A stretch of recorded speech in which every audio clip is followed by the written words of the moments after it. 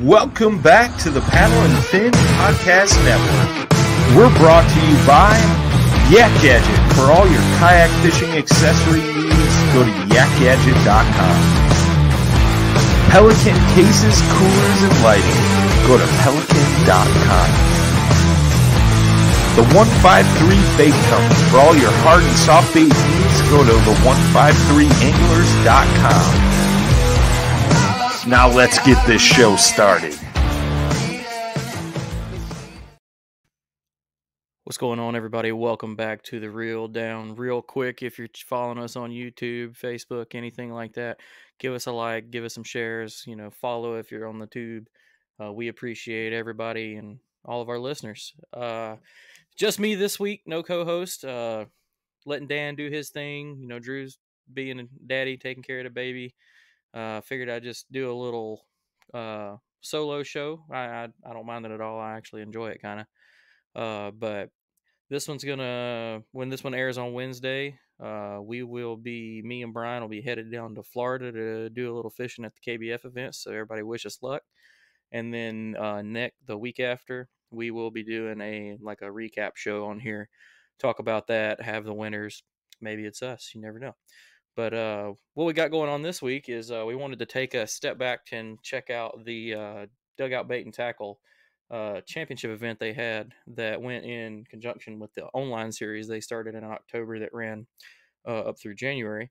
So, without further ado, we got the man that took home the win in the online series, Mr. Josh Little. What's going on? Not a whole lot, man. How are you doing? Pretty good, man. I appreciate you hopping on with me this evening and telling us how Lake Lanier went, man. But before we get into that, man, tell us a little about yourself. More or less born and raised in Georgia. Got into the kayak side back in 2018. I had tried it once or twice and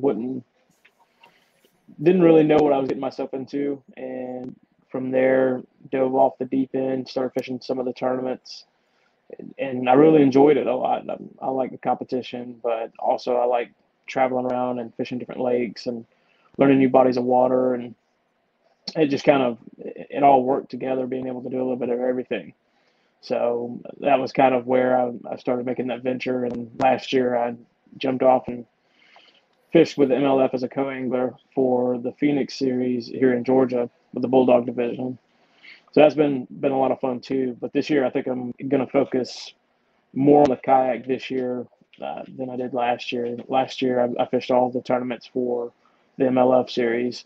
And it was fun, but it was just, it's different because you can't pre-fish anything from a sense of going out with the boater.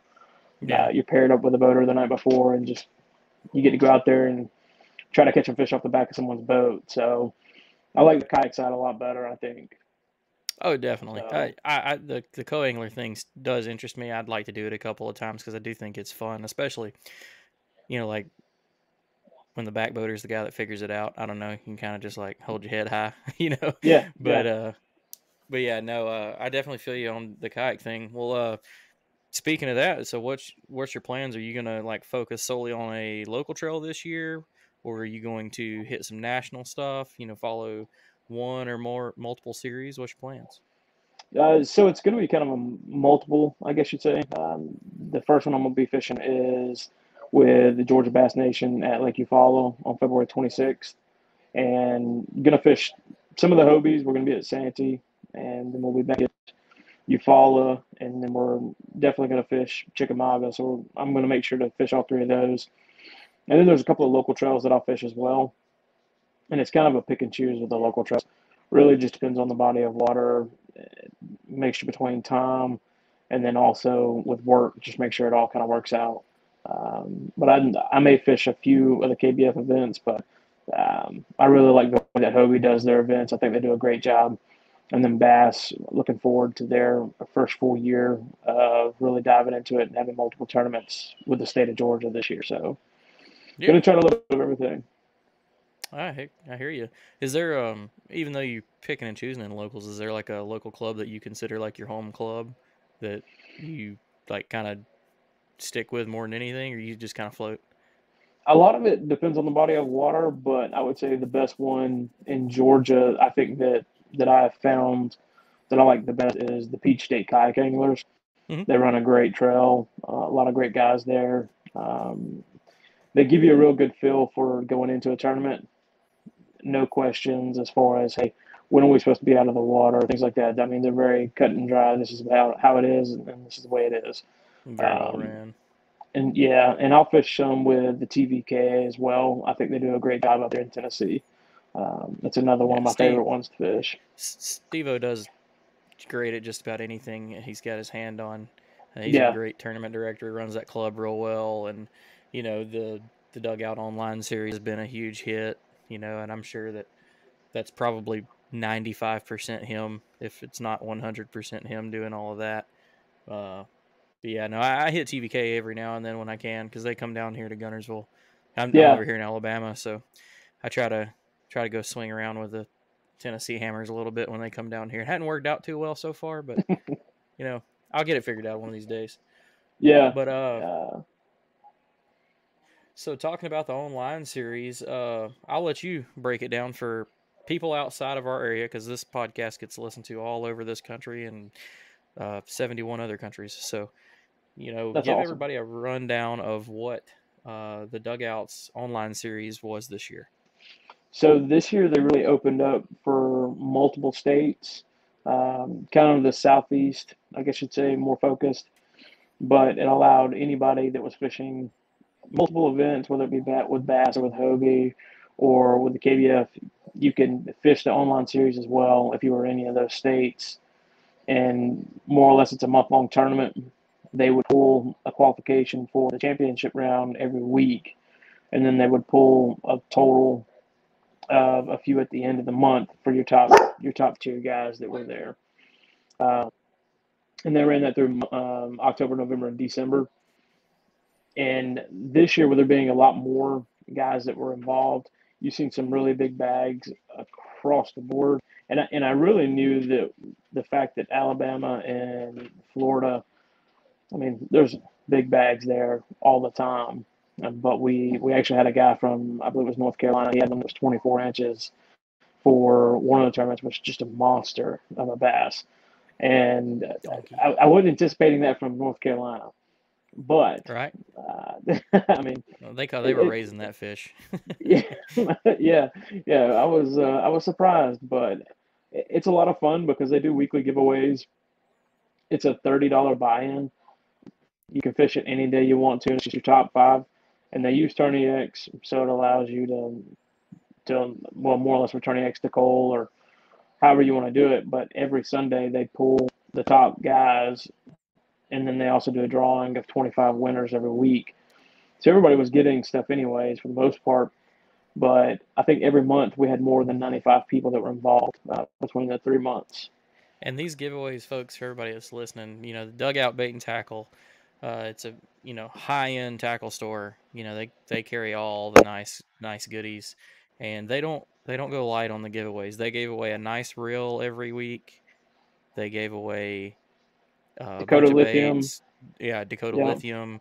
I think they did gift cards. I can't remember if that was yeah, they did that again because I know they did in the winter series, but yeah, just in the tons winter of stuff. series, yeah, And I mean, it was worth it. Like last year, I entered it. I never fished, but it was. I think out of the 3 months, I think I won 3 times. So when you get all these baits in from some of these companies, it beats your total that you spent putting in. So it was worth the yeah, giveaways, and like they draw. Like you might draw that like a 50 to $100 battery or however much that Dakota is. I mean, it's just worth the yeah, chance. And I won't be surprised if they expand it again next year because I mean it's been a success. Because last year it was the winter series, is the way it was yep, kind of marketed. Same thing this year. It was just a lot bigger. But yeah, give us a little rundown on. So what they did was, as he said, from October to January. It was kind of an ongoing tournament, and then there were weekly winners. But there is a championship at the end of it that you qualified for. yep. So how did that work? If you want to explain that a little bit. So more or less every month they pull more or less a total of 10 people from each month. So between October, November, December, and then those 30 fish in January at a random drawn lake. This year it just happened to be Lanier. And I actually missed qualification, I think back in October. That was my largest bag, and just barely missed qualifying for it. Well, there was a roll down for one of the guys that could not fish, and I picked the roll down slot. So that allowed, and they do it based off a month. They don't just do it off of total. They just allow you to more or less from each month. They'll start from October and kind of go back. Yeah. So that's how they qualify those, or you get qualification is through those months from each tournament. Awesome. Well, you talk about something that worked out in your favor. Get slid in on a roll down and then take everybody's take it. Man, that's awesome. Well, so as you said, it was on Lake Lanier out there in Georgia. So give us a rundown. I know how what Lake Lanier is like. I want to fish it so bad, but I just haven't made. I was trying to get out that way when Craig Dye was out there all the time and living out that direction, and now he's done moved over here to Alabama and texted me and was like, "So when we going to Gunnersville?" So I guess I'll show him our nasty grass lakes out here. But tell us all about Lake Lanier. So when I found I qualified.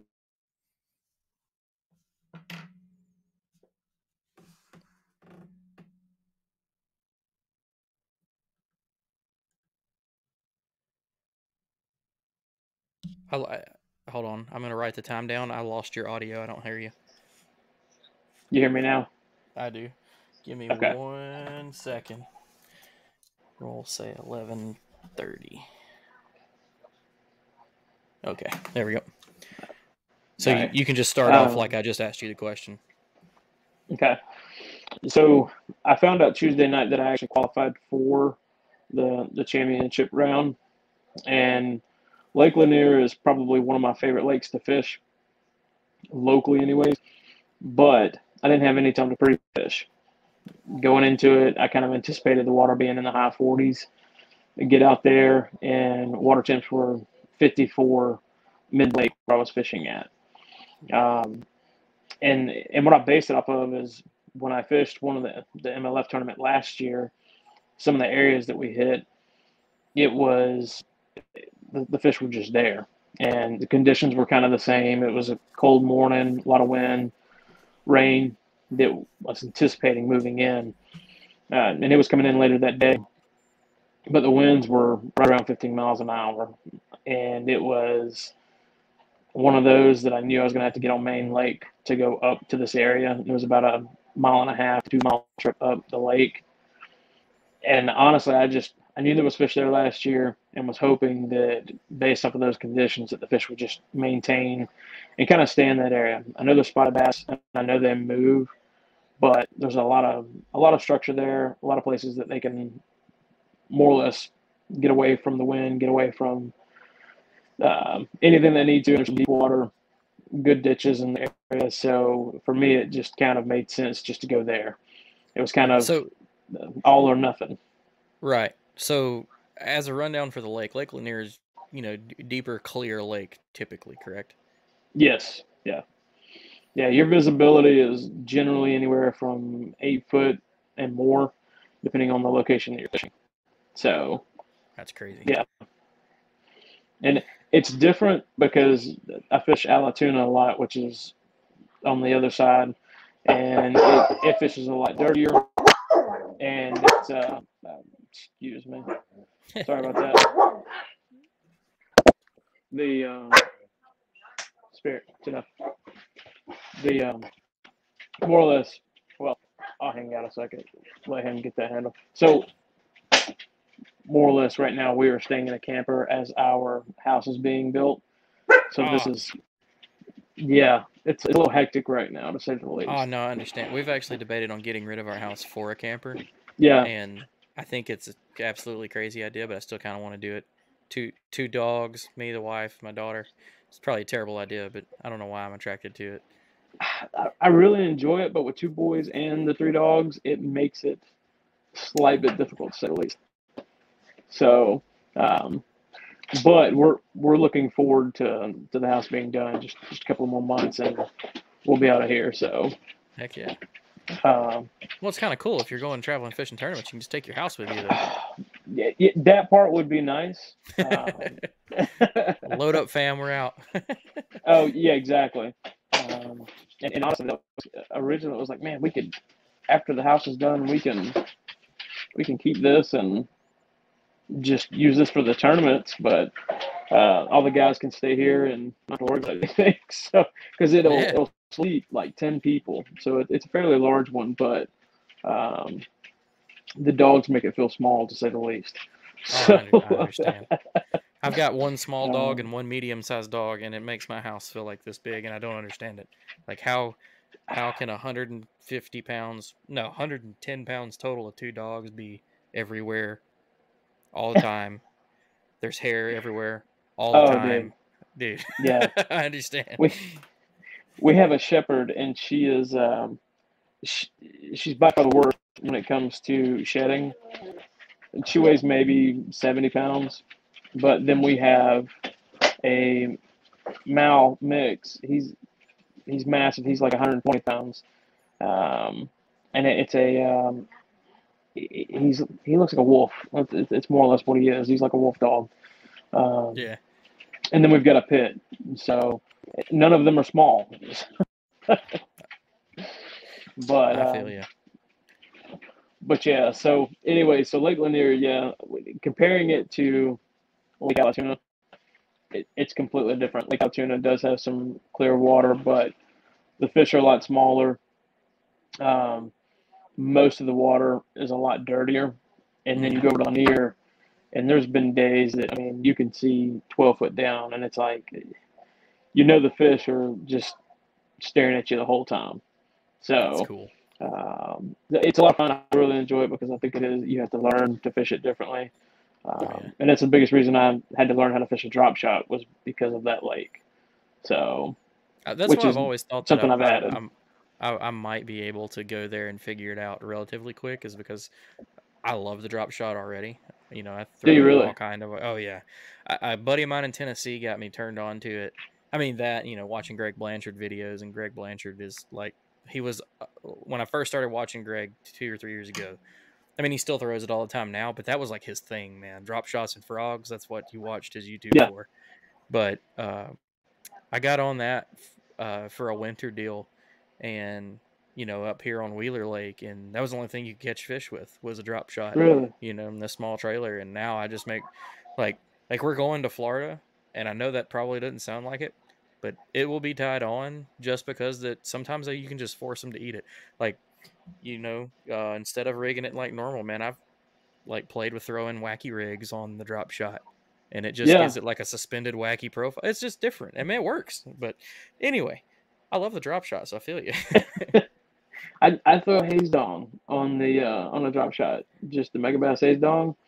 Yeah, And I've tried the worm and I've caught some on a worm, but I catch more fish on that haze dong. I happen to have one of those right there. Yep. I There you haven't go. thrown. I threw some of those on a drop shot. I haven't had any success, but I've been throwing this on the back of chatterbaits, and it seems overkill. But I'll just like cut the head off. But Yeah. it's got a little bit less of a thump than some baits and a little more thump than others. So it's like just Yeah. something different, a little thinner profile. Yeah. Give it a little try. That's why I like the easy shiner. The Kayak Yes, easy shiner. that's something I've had luck Never with on the drop shot. really. I haven't Yeah, tried it on the drop shot yet. I the need to. little bitty easy shiners, the like 2.5 or two and a Two. quarters. Yeah, Yeah. they're they were money. Hmm. Nothing compares to a good old robo worm for me. Yeah. The robo worm's like the bread and butter, Aaron's Morning Dawn, but those easy shiners, I got as a tactical bassin trick. I took away from one of their videos and was like, why not? We'll buy something else. They told me it Yeah. works, Oh, and it yeah. does. Yeah. You said the morning dawn. I've had very little success with morning dawn, and I don't know why. Makes no sense because I see people catching fish on it all the time. And that's me with a lot of natural colors. Like guys, they'll throw like green pumpkin, like a green pumpkin worm with a chartreuse tip, or they'll get some of them like the KVD ones that come in like the ghost minnow and stuff. That Yeah. what do they call those? Easy drop, dream drop, whatever it is. Drink. And Yeah. I cannot get bit with anything that looks like it should get bit, but I'll throw that Aaron's Morning Dawn, and then I've got Morning Dawn and chartreuse, and that's just the money. for some reason. I don't know why. Man, I've tried that's 4.5, crazy. 6.5. They all work, but you know, like when I grew up, like all the old men threw bubblegum pink worms, you know, and Yeah, makes no sense to me, but whatever, it works. that's what I started with. Was Yeah, bubblegum trick worm. That was, have no idea why, but it worked. yeah. No, I feel that. So Some stuff, yeah, you just don't question it. If it yeah, like, I got away from fishing, came back to fishing. You know, I was away from fishing for like a little over 10 years. You know, didn't have any more stuff. And just like last year, that bubblegum pink popped in my head, and I bought a pack of bubblegum pink Cincos. And like me feeling like I've kind of grown up and I'm a little more of an adult fisherman now, I was like, oh, this isn't going to work. It's not natural colored, blah. First cast with that, I caught a fish, and I was like, God, okay. still works. That's right. Oh, man. But yeah, That's awesome. so yeah, Lake Lanier's clear, got a lot of visibility, and it's primarily spotted bass, right? That's definitely like the major winner Yeah. there, typically. Uh, so give us trying to think of another way we can get into Lake Lanier. So is it a fairly large lake? You know, lots of access points, or was everybody kind of congested around each other? How was it? No, so actually, Lake Lanier is probably one of the largest lakes around in our area, and there's a whole bunch of boat ramps that you can put in at. And I mean, you could be at the back end of the creek, and there's a boat ramp there, and then at the very front, as you start about the main lake, there's one there, and it seems like it's that way all over the place. So I knew there was a couple of ramps that were going to have bass boat tournaments going out of it, Hmm. and this area actually, I was like, well, no one shows that there's a tournament going out of there, so this one should work well. I get there, pull up. I think it was somewhere around 6:30, and there was probably 15 boats there already that were Wow. bass boats, and they were fishing a tournament out of there. So I was like, well, all right. I mean, like, no big deal. Is what it is. Try to give them the space that they need so they can get in the water and everything.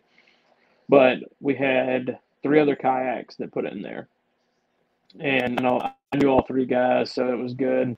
But they were headed in a completely different direction than I was going, so it just, for me, it was like, well, I'm gonna head up that way and just kind of go my gut feeling and Oh head yeah, that way. So that's a you know, I hear a lot of people like when local level, like people getting into tournament fishing, you know, like they definitely worry about congestion. You know, a lot of folks see bass boats and get deterred. You know, like you know, just a good tip, and you said it, man. You were talking about like you were checking to see what ramps had tournaments coming out of them. That's something a lot of people don't even think about doing because I'm guilty of it. You know, we've had a tournament on Gunnersville before, and I was like, oh yeah, you know, it's the right time of year. Blah blah blah. Didn't think about checking my spot. Show up, and there's like 45 boats in a line waiting to get in. And yeah, I can get in the water still. You know, I can go put in off the bank or whatever, but I mean, you're right there when blast off happens, and they're fishing out of that yeah, ramp. And like I don't know about your area, but my area where the ramp is a pretty congested area, so it can get hairy. You know, if you're not used to it.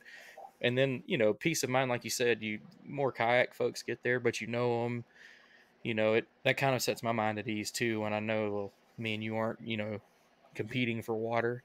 So that's yeah, definitely one of those moments where you're like, all right, yeah, I can get in and go do my thing and not have to worry about yeah. these dudes. Oh yeah, and it, the bass boat. The biggest reason I think about it is because I know for them, they get frustrated right off the rip if they see kayaks pulling up and they've got a bass boat tournament going on there. Like I know in the back of their head, they're like, "Great, these guys are going to hold us up. They're going to cause issues." And I generally try to wheel my kayak down the ramp every time. I'm not going to back it down just due to the fact that for me, it's a lot easier to unload it, wheel it down to the water, just jump in it and take off. It's heavier, but at the same time, I'm not sitting in a ramp or next to a ramp. And we've had it happen before where guys will back down, they'll put their kayak in, and they'll sit it right on the ramp or outside the ramp. And these guys on the bass boats, some know that, hey, I can still back down. And then other guys are just, they'll sit there and they'll wait. They'll think that just because the kayak's right there that they can't back down. Yeah, Um, I definitely, for people listening, don't be that guy that blocks the ramp. Please don't. No one likes you Yeah. when you block the ramp.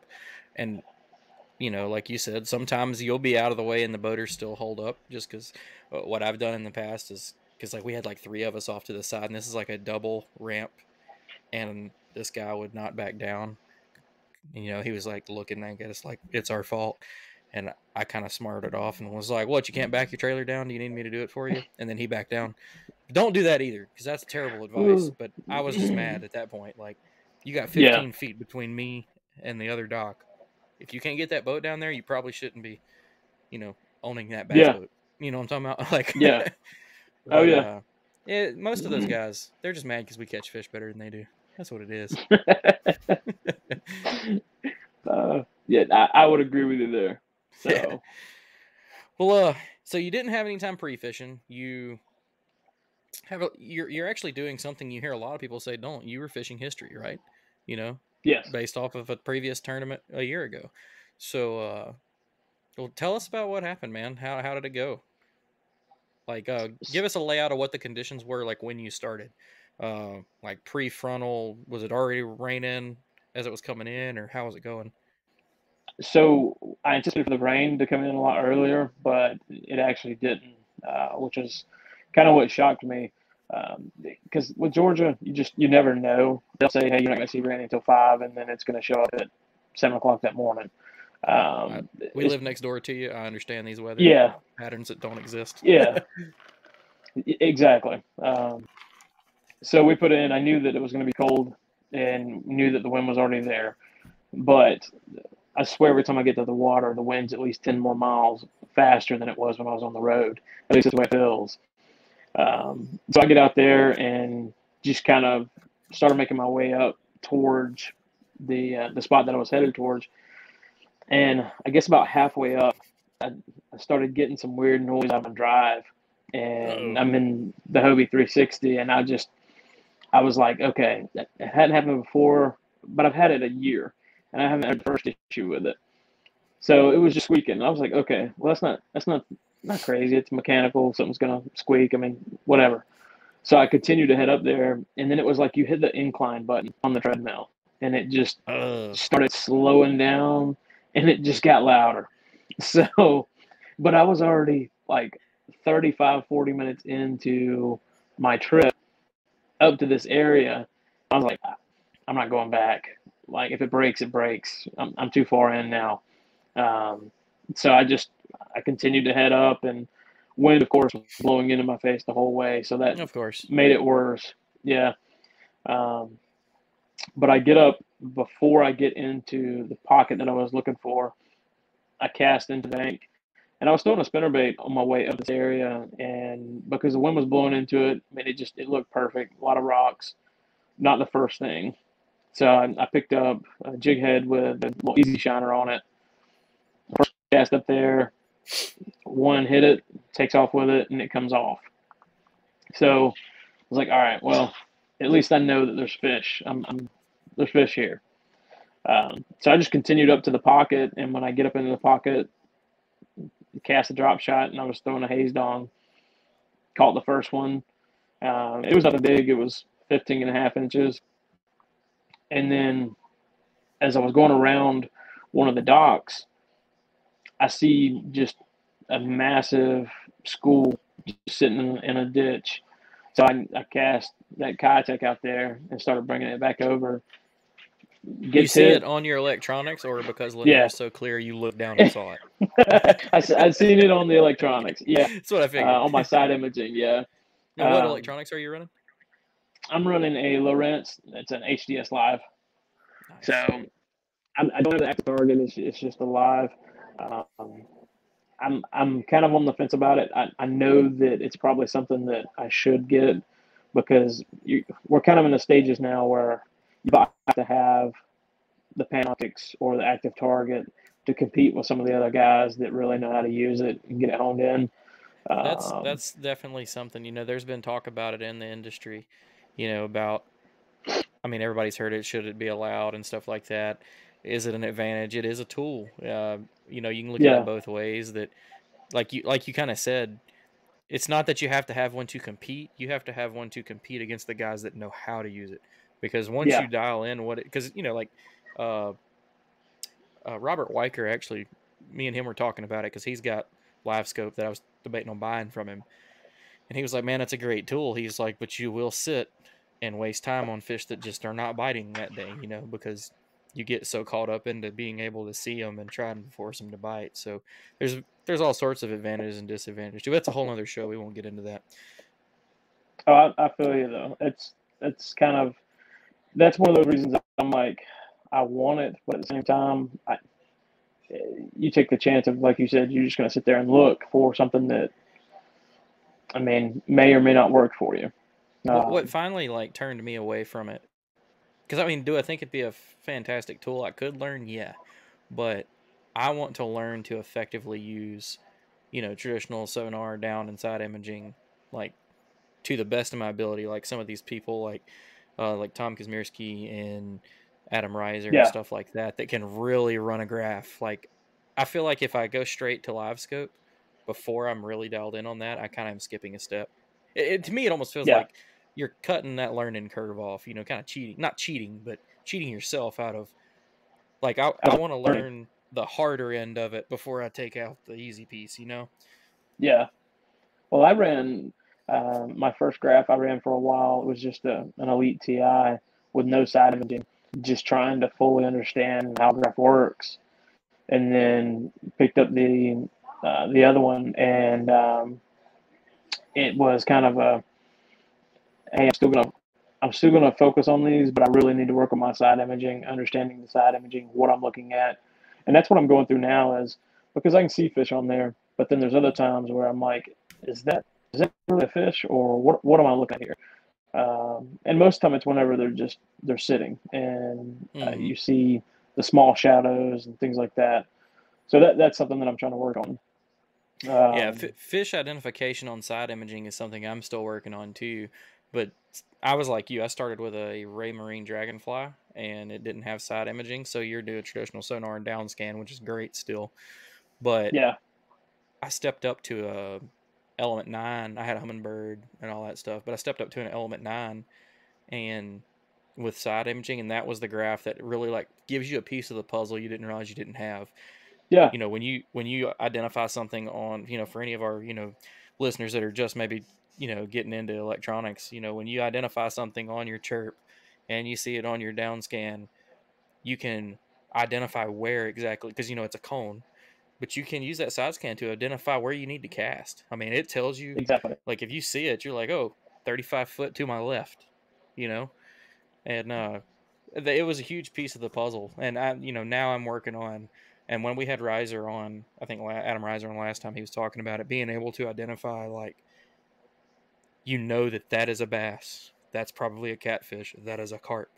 That's Yeah, like my next step, is to try and understand that, because right now I'm just like, I think that's a fish. I'm gonna throw a bait at yeah, oh it. yeah. Yep. Well, that I can't tell you. Like the first time I was throwing jigging, like just on a jigging spoon with just down imaging, it was like, why are they not hitting it? And then you get the side imaging, and you're like, yeah, because you're 20 feet away from it. Exactly. Like, why don't you head that way a little bit? So, yeah, that was a big deal for me, and I'm trying to just kind of kick back and be like, look, you're not buying it not till you fully understand how to use what you have now. I Um, feel you on that, man. And it also makes my pocketbook feel better, because that's a pricey investment. oh, yeah, yeah, exactly. It's That's the like you downside already to get it. the expensive unit, and then you got to get basically a second expensive unit for that expensive unit. But Yep. Oh now it'll yeah. be cool. Like, I try to play it in my mind, like, yeah, but you could use it for crappie fishing. Ain't no cheating to crappie fishing. You're eating the crappie. So, but yeah. So we'll get back to it. So you scanned over, found some laying in the ditch. Yeah, So what happened?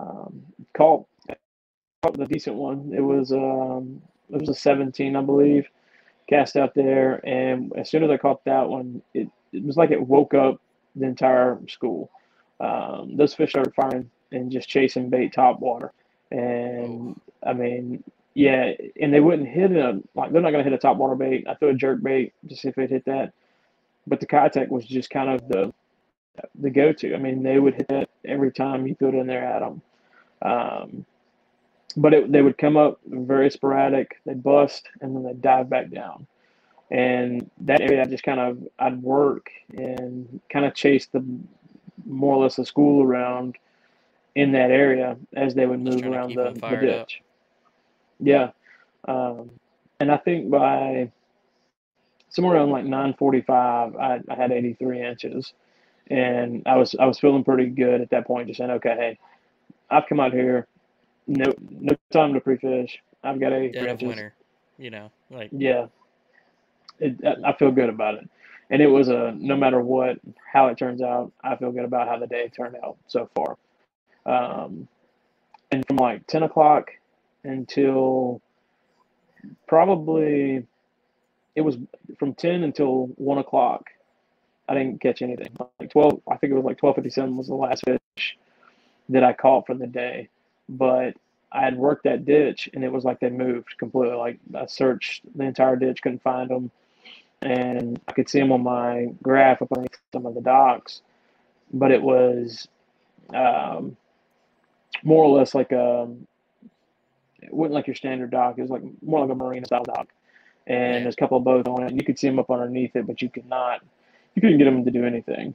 So I ran up to a couple other more or less little creeks with some ditches in it to look for anything. And at this point, is your drive still pedaling kind of uphill? Yeah, and it like the noise never even went away. It was just there, and in the back of my head it was like maybe they're leaving because your drive is so loud that it's a warning they sign as you're coming in. Yeah. I bet your legs were cooked if you'd been chasing that school around too. Yeah, it was. I definitely felt it that day.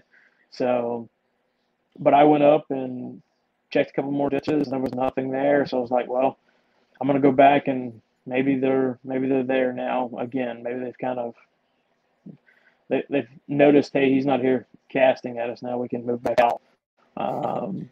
So I went back in and I caught an 18.5 on a drop shot, and that was at 12:57. Yeah, exactly. And they were sitting in like 30 foot. Yeah. So from there, it was kind of all right, this is one. I've got 2.5 hours left. Maybe we can get a couple more because I had a 15.5 that I just could not get rid of. But at that point, I think I had 88.25. And honestly, in the back of my mind, like Tom was fishing the tournament. He was right behind me the whole time. Dylan Lowry was there fishing as well. Both of those guys are hammers. And I mean, there's a couple of guys that were fishing it that were just, they're either going to come in the front really heavy, or they're going to come in at the back end very heavy. And I mean, there wasn't that much of a gap between us that was like, oh, I'm far enough ahead that I felt comfortable. It was like, hey, these guys catch 3 17-inch fish. They're beating me. Right. So it was never a comfortable spot. And then I guess that last hour where they cut the board off, it was just kind of I would say that was probably one of the most stressful points, because it was like, I'm not catching any fish. Here they come. Yeah, here they come. You know that there's going to be some moving. And then from there, of course, they don't release. I think they had until 4 o'clock to submit fish. So it was just another one in the back of my head. It was like, don't think that you've got it, but just keep in the back of your mind that today was a good day. I mean, any day fishing. You got to sit there and be humble. Be like, you had a good day. Whatever happens, happens. Where there's that other little guy on your shoulder that's like, I did better than everybody else. This is mine. Well, it was because I know how I am. Like, I'm getting hyped up about something, and then just the devastation where some of those tournaments where you're like, man, this is a great day. And then all of a sudden someone walks in there with like 90-something inches, and you're like, what happened? And where was this guy the entire time? I can't because stand some that guy feeling. sandbagged. Exactly. Sandbaggers. I hate sandbaggers. I cannot stand people that wait so until the clock goes off to, like, why? I don't know what you gain from it. Yeah, and honestly, like I think the biggest thing that frustrates me about that is a lot of those guys don't understand that your directors are now having to rush through all that to get those fish checked, scored, and then make sure that everything's done by the weigh-in. And the people that wait on that, and there's 30 minutes, and now you've got 5 guys that just uploaded 5 fish. And some of these tournaments, there's only 2 or 3 people, if that, checking fish. Oh, I understand. I do tournament director for Bass Nation for Alabama, and Yeah, we were on Smith Lake this year, and now part of it was Tourney X turned off early on me. I had 2 tournaments going at the same time. Somehow one of them cut off early. Probably my mistake, but I don't know how I missed it. But it turned off like 30 minutes early, whatever. They text me, everybody's letting me know. I run to town to get signal. And I've scored tons of tournaments by myself. Usually, like you said, you have those 10 to 25 fish after the end sometimes. I had 88 fish that came in the last 30 minutes. And I did it by myself sitting in a gas station parking lot Wi-Fi. And like you talk about, and like everybody was, worried about time. So we did it like in the tournament, last call for pictures, and then boom, 10 minutes later we were going to do awards. And I sat in that gas station parking lot for 40 minutes. Just click, click, click, click, click, click, click, click. I mean, yeah, that's the only time I've ever done it. I was like, damn, I wish I had someone else doing this or some help, Normally it's not. For me, it's because like I'll stick with it. Like if one of the clubs here wants me to score a tournament, I'll just leave it up. I'll be at the house getting stuff done, and I'll make sure I just come periodically check just to keep it going. Yeah. It's never been a problem. That one, I don't know if I'll ever score one by myself again if there's more than 30 people in it, because that was ridiculous. It was 61 anglers, and I think it was like 180 fish caught or something like that. It was a lot of fish, but yeah, no, I hate to say it, but that could be like that could be the difference whether or not someone wins or not because someone screwed up. I mean, as simple as and not saying that it's a you screw up, it's a their screw up, and because you're going through it trying to do what you can. I mean, you just never know what can happen. So that's another reason it kind of frustrates me because it's like, take these guys into consideration. They do enough already. Don't make them and like me rush personally, through that. I don't want to be that come from behind win that you never saw coming. I don't want you to see the board go off with me 0 and then I beat you. I want to wire beat you, or I want you to see that I'm quarter inching my way up to you, because that's going to make you sweat. Like I will cause you to screw up just by putting the pressure on you. That's how I want to beat somebody. Yeah. I want them to know I was coming for them. And it's the same guys that sandbag every time, everywhere. Yep. Like national trails, local trails, who's going to do it. They're always going to do it, because there'll never be a rule against it, I don't think, because it doesn't hurt, Yeah. Even though us directors would probably argue that and say yes, no, it stresses me out. But anyway, so yeah, no, I feel you, man. I'm sitting there wondering if you won. You got a bunch of hammers in this tournament with you, but continue on, man. Well, actually, I want to step back. You didn't tell me about this 20 and a quarter. Yeah, so the 20 and a quarter, that one came. Big old spot. I had 2 back-to-back 17s, and they came up, started firing away top water, and I cast that Cossack out there, and as soon as it hit the water, he just crushed it, and it was. I knew it was a big one because the ones there, they fight, of course. And I was using a medium spinning reel. That's smaller baits. I like to use a medium spinning reel. Yeah, he was putting in work that day. He caught a lot of fish, and I have to say that was the first tournament I fished with that rod. I was very impressed with the rod. Go ahead and shout it out. What was it? Yeah, it was a St. Croix. It's the Legend Extreme. It's their carbon fiber. Probably, it is a favorite rod. It's not for everybody because it is expensive.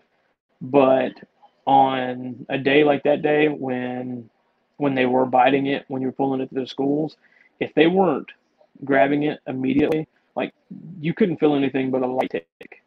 And having that rod with the sensitivity that it does, that made the difference because you be reeling it and not even realize that there's something on there. Because when they hit it, they don't always just dive down. So for me, that was the biggest thing for me was the couple that I caught that were just light ticks, and you would think that maybe they were just bumping it. They'd have it, Ultra and they were just sensitivity. yeah. So, but he got it, and I fought him for a good bit. But as he comes up, he's just thrashing everywhere and just spitting bait out left and right. And the bait was that 2 inch and 3 inch size. Um, and I know a lot of people for Lake Lanier, they're like, oh, 4 inch, 5 inch. They like to throw the 4 inch contact.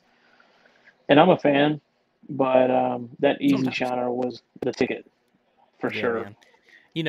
If you ever, this is a tip for anybody that's fishing. If you pay attention when you're just outfit, even if you're just fun fishing to the bait, like how often, I mean, it's different for different areas. Like I've seen some giant thread fin on Del Hollow, Yeah. but typically when you find bait, I mean, they're little shiners. When you catch a fish and it spits them up, they're hardly ever over 3 inches. And Yeah. like you talking about using the easy shiners on a little jig head. One of my go-tos last year was the Mega Bass Okashira head, little bitty jig head with that little weird spinner on it, and I'd put a 2 inch Yep. Kitech on it or an easy shiner. And I mean, people would think, some people think that small bait, small fish. No, like No. everything wants it. Like, Yeah. Well, in uh, times I throw an underspin a lot. oh yeah, But I swear, I think sometimes, and this should just be me, like I can throw in a school and I can pick off one or two on an underspin, and then it's like they'll just stop immediately. It's like they key in on it and they're like, yeah, something don't look normal about that. I don't yeah, know what it is. Um, but for me that day, it was like I'm going with something small and kind of focusing on that. Um, but yeah, I got him in, and after him, that's when it all just kind of died out. I mean, every bit of it just they stopped busting, and there was a couple of boats that came in there, but they would work the banks and then just leave. There was probably 4 boats that worked the banks and then just left. They never even went into the ditch and did anything. So, I don't know why which I'm okay with. no, it's great. You're like, I don't know why this time of year you wouldn't check back off. I mean, I like to fish the bank, so God knows I'd have at least tried it. But Yeah, I'm yeah, also yeah, smart enough to be like, okay, no, they're not here. It's freezing. It's not the right time of year. You know, but going back to the rod you talking about, super expensive. Um, Anybody that's getting into fishing, buy what you can afford. And don't live by what some people say. They say it's not the arrow, it's the Indian. Well, really nice arrow helps. yeah, So yep. I used to be the guy that you know I'd buy the combos at Academy. Whatever was a good little $100 deal, and they work. I mean, I still have some of that stuff, like the Abu Garcia Black Max. Oh yeah, Something about that, you can't kill those things. Like, yeah, I still keep one with me just in case. If like there's something sketchy that needs to be done, that rod and reel comes out. But yeah. first time someone lets you check out a high end rod, it'll like really change your whole mindset on it. The first time like a buddy of mine, we were frog fishing, which is something you don't think about sensitivity wise. Most time it's visual. So Yeah. I was fishing a frog, same frog. He was using a Shimano Corrado setup and a Dobbins, and we swapped rod and reels, and like being able to feel it switch directions. Yeah. Not even look at it, you can feel it switch. If you're looking, not paying attention, and something just does that, my favorite way they eat it, where they just suck it down from below and it just disappears. Like at night, you can't see it. Oh yeah. You feel it though. And there's Yep. tons of times that you may have just thought you got snagged up on something, so you didn't set the hook, so you're just trying to pop your frog loose. But that moving up the sensitive rod, just it's a different level. And I'm a believer now, like the reels, you need nice reels, but I'll spend Yeah. way more on a rod than I still don't really understand like a $400 reel.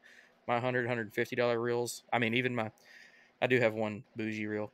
My Corrado DC is $250, and it's really nice. But Shimano SLX DC is the same thing for $170. Yeah.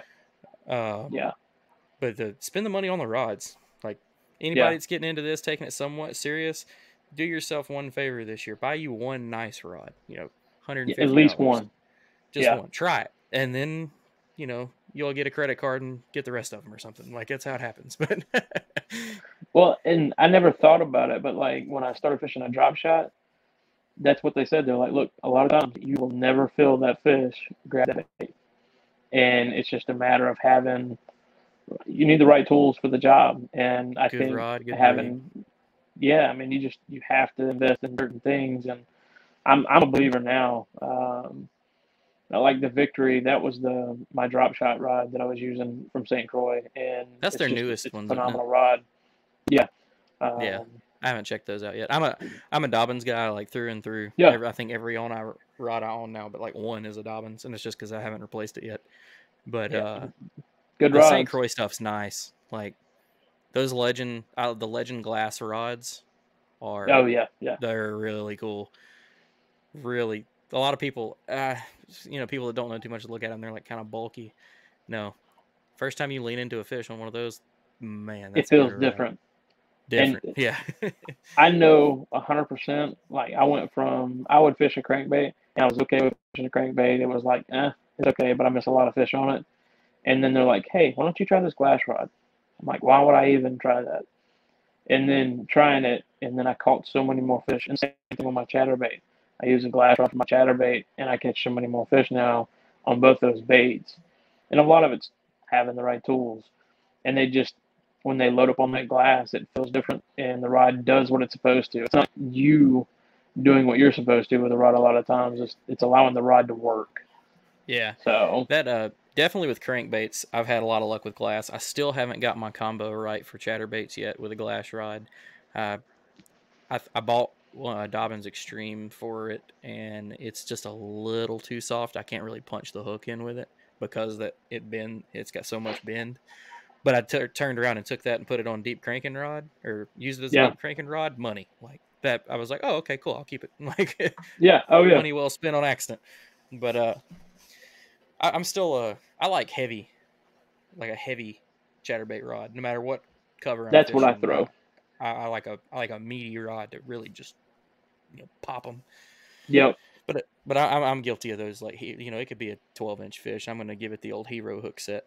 I'm gonna reel down on her, and it looks cool. It feels good too, especially when you're having a rough day. That first bite, ooh, I'm wrecking you. Like, oh yeah. There's something to be said whenever you're fishing, and for me, it doesn't matter kayak, boat, when a fish hits it, and the timing of you setting it and everything just lines up the way it's supposed to. There's no feeling. I mean, it's amazing. For me, it's the best feeling that there is out there when it comes to fishing. So I think my favorite thing about it is, like you said, that feeling, and then it's like a roller coaster of feelings every hookup, every cast, man. Because it's like you hit this high because I'm on, and then it's another high, oh, it's big, and then it's a low, oh damn, he came off. But it's just like I bet you if there was a statistic they could do, I bet fishermen are like the highest percentile of the people with heart problems. I would guarantee it. It's causing it. I know it. Man. Back to the tournament though. So, leaderboard was off. You weren't sure, and we have you here, so we all know that you won. How'd it go? Yeah. So from there, from 12:57, I didn't catch a fish for the rest of the day. I started slowly making my way back to the ramp, fishing kind of the same water. You could feel the temperature start dropping tremendously outside. I wanted to make sure that I got back in time, make sure that I was off the water, and nothing happened to my drive. So because the wind was still blowing. Did you have that good old luck where the wind was blowing in your face one way, and then you turned around and it was blowing in your face again because God just felt like doing that? It was one of those where you'd get to certain areas and it'd be blowing at you, but most of the time it was just blowing me into the bank. So, it was just one of those like, well, I guess it's better than didn't be blowing in my face. So I'll take that. So Very true. yeah. So but the rain held off. I get back to the ramp, and of course I get back to the ramp, and all the bass boats are pulling up to the ramp as well. And it's like, all right, well I guess we're going to sit here and let them unload and let them do their tournament thing. So, um, but yeah. So my wife was watching the leaderboard and keeping up with it, and of course, I looked at it at like I guess 228, 229, and I was still I guess 4 or 5 inches ahead. So I was like, okay, well, we'll see what happens. Nothing like a good 5-inch lead, And because that in our sport, that's yeah, a good comfort zone. yeah, exactly. So within that last hour, I was like, well, there's only an hour left. Maybe the bite will just continue where it's at. I know guys were catching fish, but they were making small upgrades, nothing major. And honestly, I didn't know anything about it except for whenever I got back to the ramp and I get to the weigh-in. I talked to Tom, and Tom said he didn't make any more advancement. So I was like, okay, well, I feel good about that. But there's a couple of other guys below him that could have jumped. Yeah. So, um, but they started reading off the leaderboard as we get there, and I was feeling better about it. And I got big bass because it was a roll down. My second biggest fish was 18 and a half, and I think the other Josh, his was maybe 17 and a half. I think 17 and a quarter. Joshua Dale. 17 and a quarter. Yep. There ain't nothing that'll make you more mad than losing big bass to a second fish. Let me tell you. Right? Like, I didn't, and honestly, there's been a couple of shows I've fished with they're like, oh, it's done by timestamp. So whoever caught the biggest first is the one who gets Ooh. big bass, and it's like, oh, okay. And then there was another one. They're like, oh, it's based off of whoever has the most total inches. And then I kid you not, I fished another one that it was like, oh, you guys caught the same size bass. Oh, you split it. And I'm like, huh? Like, so Sorry. Pardon. yeah. So this is 4 total different. Hey, you got big bass. This is how you get paid. So from that, whenever they get the third place, they call out Tom's name, and Tom sat in second behind me the whole day. And when they called his name for third place, I was like, Oh crap. someone did make it. Someone did make a move. And that was like, all right, well, we'll see what happens. And then they called Dylan's name for second place, and it was like, okay, this feels good now. It hit. Yeah, it's like the sky opened up. It was a great moment because Lake Lanier is probably one of my favorite lakes to fish. I'm on the dugout staff. It's their tournament, so it just kind of another little staple, I guess you'd say. So Oh yeah, no. it was a feel good moment where it was just like, all right, this is what it's about. So Oh no, dude. You earned it. You slid in right there with a roll down, but you did what all of us hope we could do in that situation, is to go out and like show that you deserved that spot. So, congrats to you, because you did. And like you said, thank you. our man Josh had 88 and a quarter to win it with that 20 and a quarter big bass. Dylan Lowry was second place with 83 and 3/4. He had like a 4.5-inch lead, that's money. Tom Kazmierski, who is, that's a force to reckon with again. 83 and a quarter. My man from down here, John Bubba Jones, fourth place with 80 and a half. Congrats to him. And then fifth place with Joseph Guyton with 80 and a half. So it was only 5 people in the 80s, a few right outside of the 80s. But, getting that close to 90 this time of year, especially spotted bass, I feel like that's a great day, I felt good about it. I would, man. Definitely one you can hang your hat on. And, I mean, you can even hang your hat on that. Yeah, my legs are a little more muscular just because of the boat. I made it happen. But yeah, man, congrats to you on that, and congrats to Dugout for another excellent little fun side series and a championship. And I'm sure you took home a pretty good little check. And have any cool giveaways that went with this one, or was it just payout? No, so it was 150 for big bass, and it was 711 for first place. Nice. And then we had the choice between a Jackson kayak or a Newport motor with two 60 amp Dakota lithium batteries to power it. That.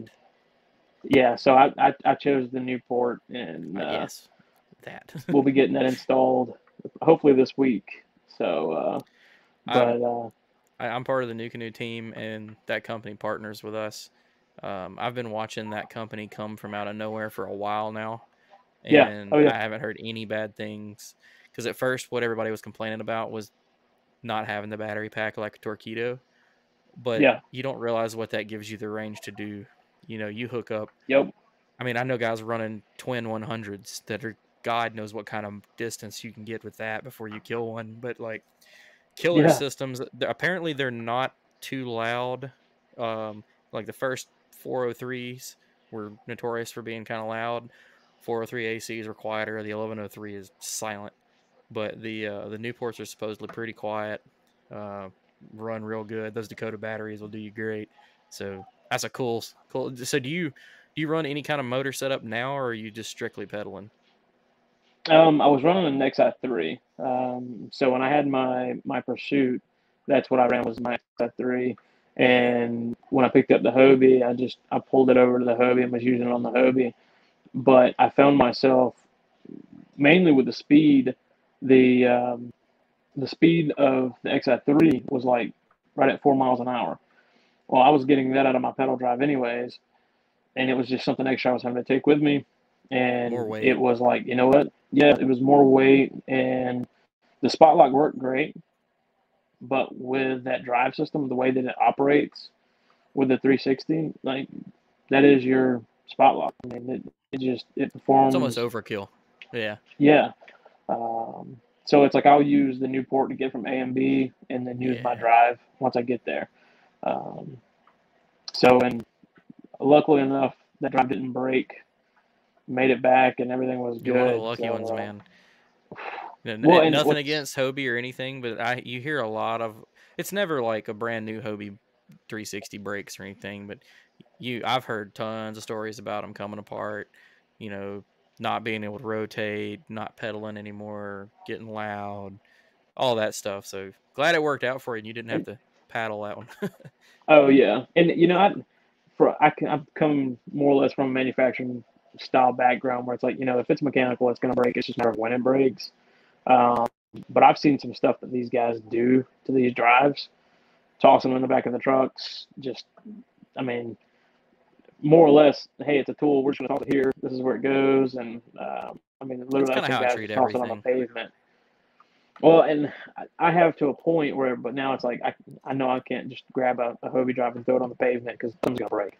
Um, so, and I've seen guys do it. They just grab it and they'll toss it up on the pavement. It's like, you realize how much money that is, and if that breaks, like It's like you're gonna be a half the little price of the upset. boat.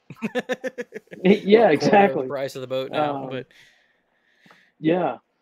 So, but I mean, either way, I mean, it did like it was supposed to do, and we were able to.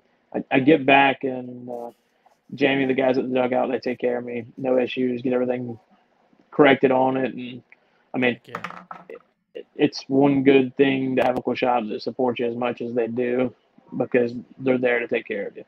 I was just about So, to say, man, mechanical failures and things happen, like you said, but it's not as big of a deal as if you've got a good support system. People that can help you out, will help you out, and know how to take care of it. Because, like, that's me with I'm a kind of a fix it myself guy. I've always been real mechanically inclined. So when people are like, "Oh, stay away from this," it might break. I'm like, cool, I'll fix it. Like, I'm yeah, okay with it. Like, just I'll yep, take it anyway. Well, man, yep. I appreciate you coming on. Congrats again on a great event out there. I'm Thank you. hoping we'll have you back on, winning a Hobie or a bass event, nation event, whatever you get into. But we always like to give our guests a chance to shout out anybody that makes it easier for them to do this little ride. So who you got behind you? So the Dugout Bait and Tackle, those guys are my number one sponsor. They take care of me really well. And then I signed on with St. Croix just at the end of last year.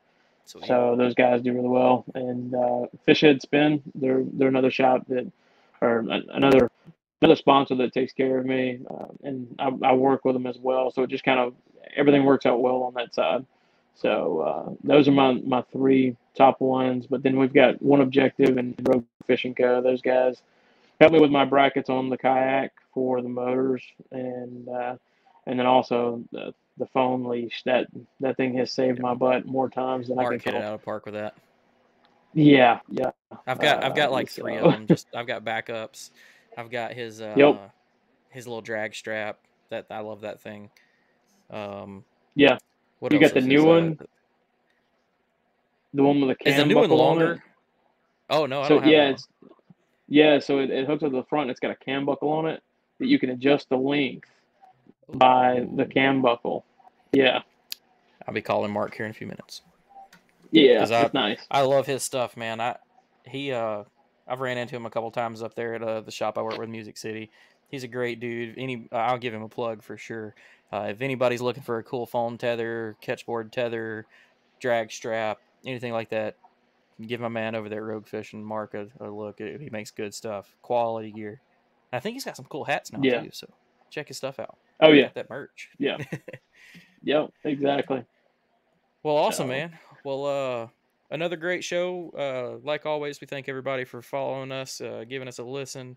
Hope we help make your drives easier, get you through your day at work, whatever's going on. I think that's it. Well, like I said, we'll see y'all next week, and the next show, I'm sorry, will be a recap of how things go down at Kissimmee. Hopefully, me and the OG Brian will be on the show telling you about how we straight smacked them in Kissimmee. We call it like 5 10-pounders, won a whole bunch of money, and then came home. That's probably not true, but I'm going to hold my head up really high. So we thank y'all again, and we'll see y'all. I appreciate it, brother. Peace out. Thanks for tuning in to another killer episode on Paddle and Fin. Don't forget to go check out our website at paddle_and_fin.com. Don't forget to check out the YouTube channel at Paddle and Fin. If you got a question, comment, want to hear from a future guest on a future episode, feel free to email us at paddle_and_fin@gmail.com. Don't forget to follow us on social media at Paddle and Fin on Facebook and Instagram. Shout out to our show supporters, Angler. The Angler button and app just makes for a better time on the water and creates a virtual logbook for every fishing outing out on the water. Shout out to Rocktown Adventures, located in northern Illinois, for all your kayaking, camping, and hiking needs. Shout out to Jig Masters Jigs. When in doubt, get the jig out. Go to Jigmasters